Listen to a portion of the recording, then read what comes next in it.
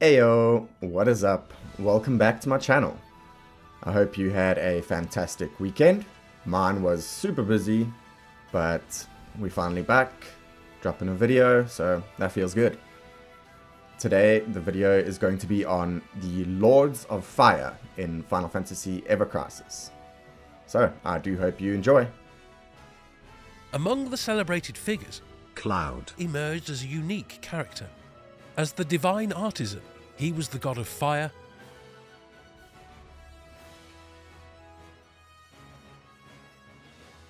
So, the Lords of Fire in Ever Crisis are Sephiroth and Cloud. Of course, because of their new weapons, the Sky Splitter for Cloud and the Radiant Edge for Sephiroth. And then, of course, their new armors is what really makes them the Lords of Fire. That is the official festive garb for Cloud and the celebratory garb for Sephiroth. Yeah.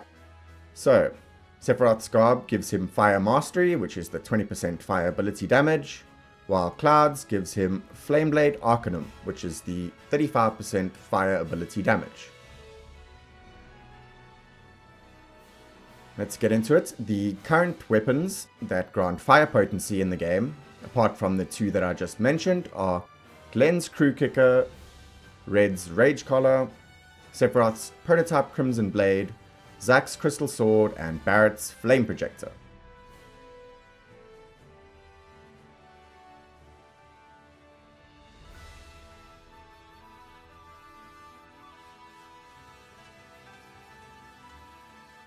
Now, the core for all of the Fire Cloud builds that I will be doing are the Sky Splitter, of course, as the main weapon, and then the two sub-weapons will be Sephiroth's Radiant Edge and Red's Rage Collar.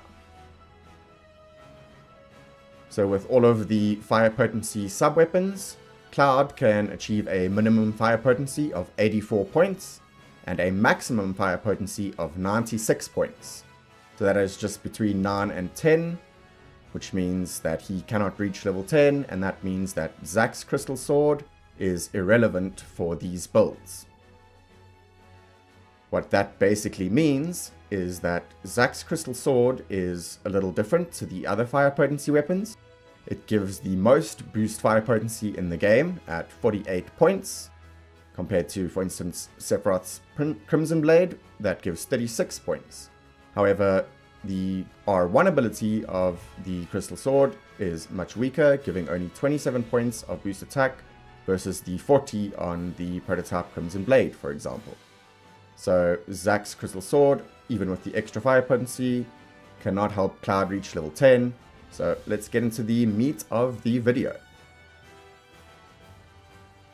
The first build I have for Cloud with fire potency is the Sky Splitter as his main weapon, of course, and the Buster Sword as his secondary weapon. For sub-weapons, as I mentioned, it is always Sephiroth's Radiant Edge and Red's Rage Collar, and for build 1 we have Sephiroth's Prototype Crimson Blade. This is a build that focuses on attack because of the Crimson Blade sub-weapon. So here you can see the Sky Splitter gives 40 physical attack boost and 36 fire potency. The Buster Sword gives 13 HP and 18 attack. The Radiant Edge gives 27 physical attack and 18 fire potency. The Prototype Crimson Blade is the 20 attack and 18 fire potency, and the Rage Collar is the 27 attack and 12 fire potency.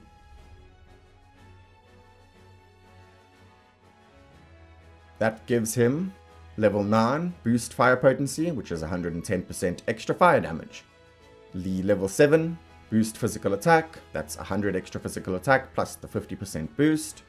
He also gets level 7 boost attack, which is 50 more points for both physical and magical, and a 25% boost to each.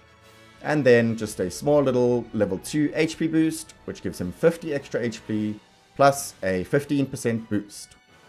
Alternatives, you could switch out the Buster Sword for the Apocalypse, that will drop the level 2 HP boost in favor of a level 3 Wind Potency boost. Everything else remains the same.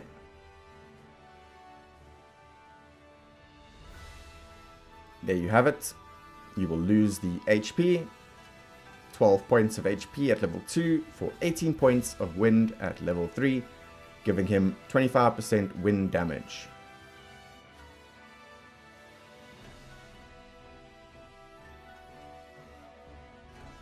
Another alternative would be to swap the Buster Sword for the Enhanced Sword, very similar to the last one. You swap the HP for Ice Potency in this case. So once again, you lose the level 2 HP boost, and you can gain a splash of ice damage. That is pretty much up to you, depending on how you want to do the build.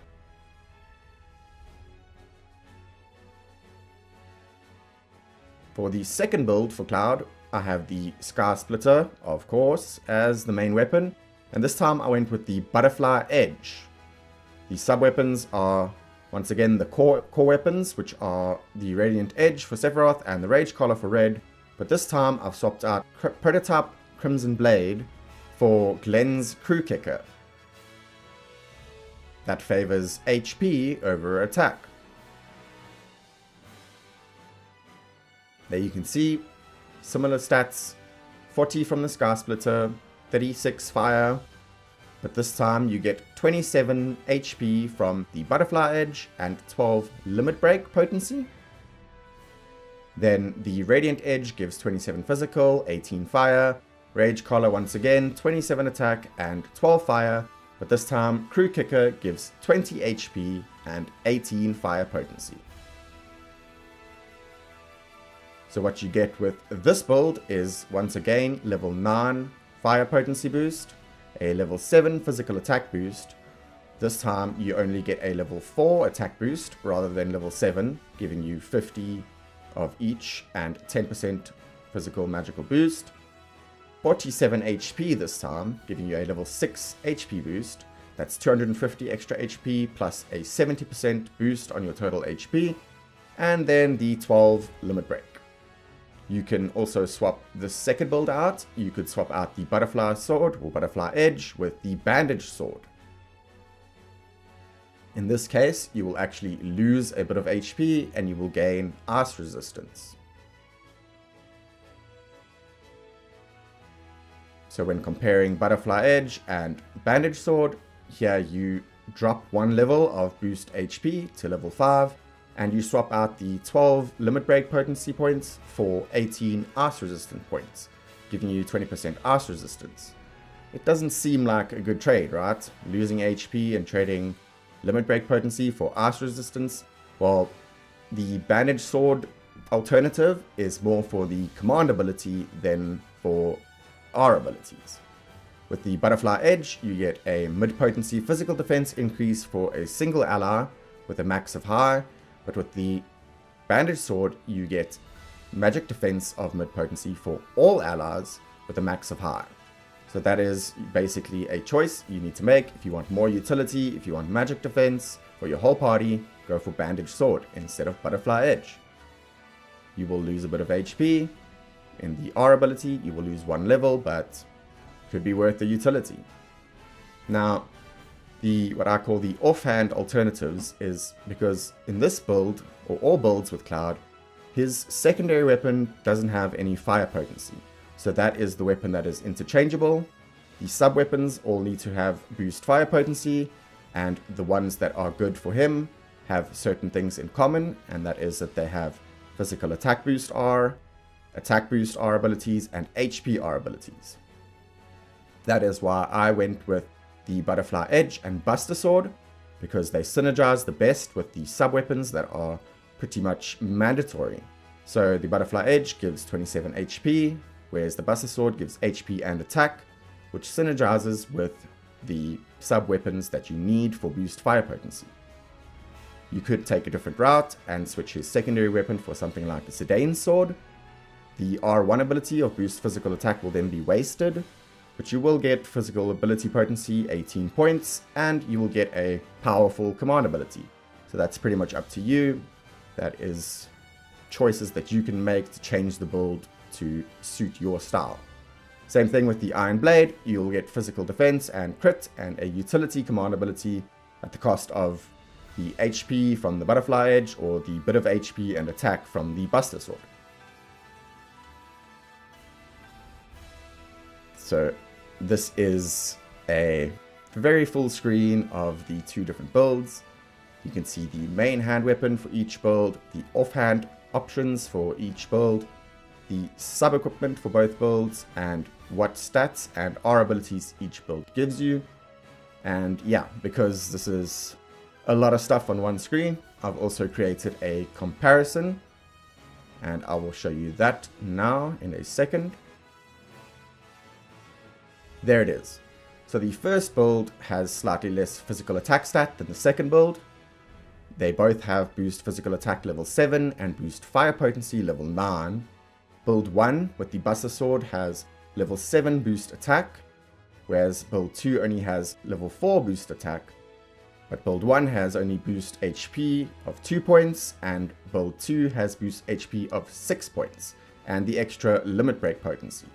So build 1 focuses more on attack, whereas build 2 gives you a lot more HP boost. So Buster Sword secondary for attack with the prototype Crimson Blade, and Butterfly Edge with the Crew Kicker for HP. Those are my ultimate cloud fire builds for now that are based on the weapons that we have available in the game. Let me know what you think of the builds, which one you prefer, and if you have any alternatives yourself. And stay tuned for part 2, which will cover the other Lord of Fire, Sephiroth. Subscribe and you will be notified when that drops. Thank you once again so much for watching. I hope you have a fantastic day or night wherever you may be in the world. See ya!